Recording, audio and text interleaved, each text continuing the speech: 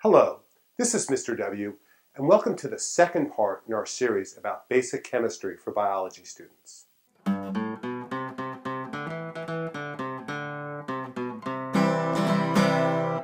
In our last video, I introduced a simple model of the atom, the building block of all matter.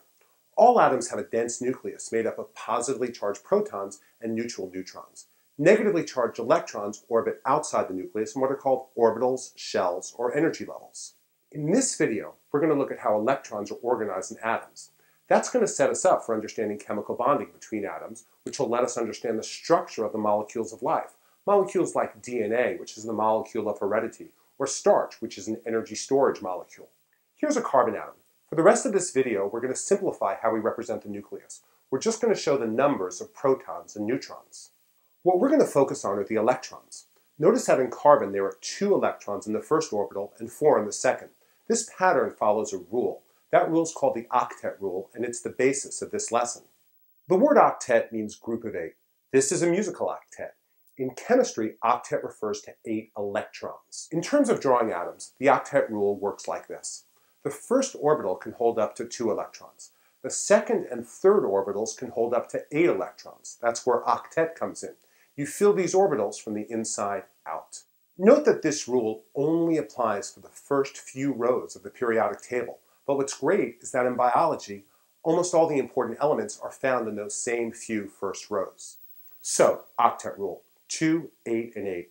Let's see how this works with the 2 smallest elements, hydrogen and helium. Hydrogen consists of 1 proton and 1 electron. The proton goes in the nucleus, the single electron goes into the first orbital. Helium, the stuff we fill helium balloons with, is the second smallest element. Helium's structure is like this. It has 2 protons, 2 neutrons, they go in the nucleus, 2 electrons orbit outside. They both go into the first orbital. Now let's look at carbon. Carbon has 6 protons and 6 neutrons. If it has 6 protons, that means it also has 6 electrons. We're going to put the first 2 electrons in the first orbital, and then we're going to put 4 in the second orbital.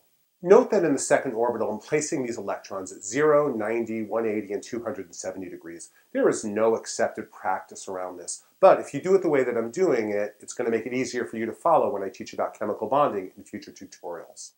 Nitrogen, also crucially important in living things, has 7 protons and almost always 7 neutrons. You know that if there are 7 protons, there are also 7 electrons. So your next move is to fill the first orbital with 2 electrons. That leaves 5, which we'll put into the second orbital. The choice about which one you pair up is completely up to you. Let's move to element 11, sodium. Sodium has 11 protons and usually 12 neutrons.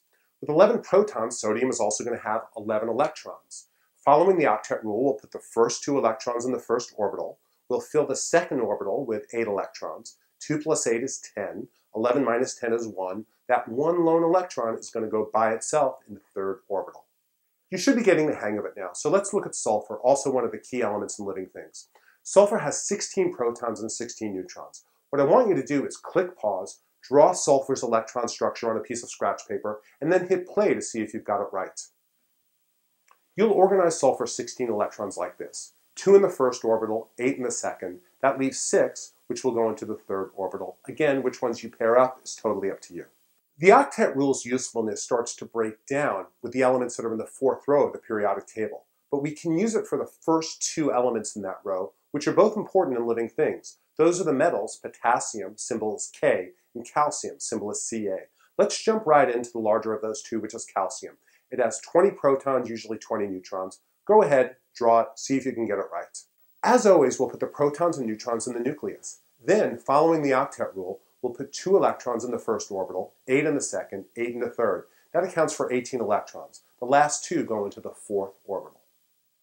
Let's practice with a few more elements. Try to draw oxygen with 8 protons and 8 neutrons. Pause the video, draw it, and hit play to see if you got it right.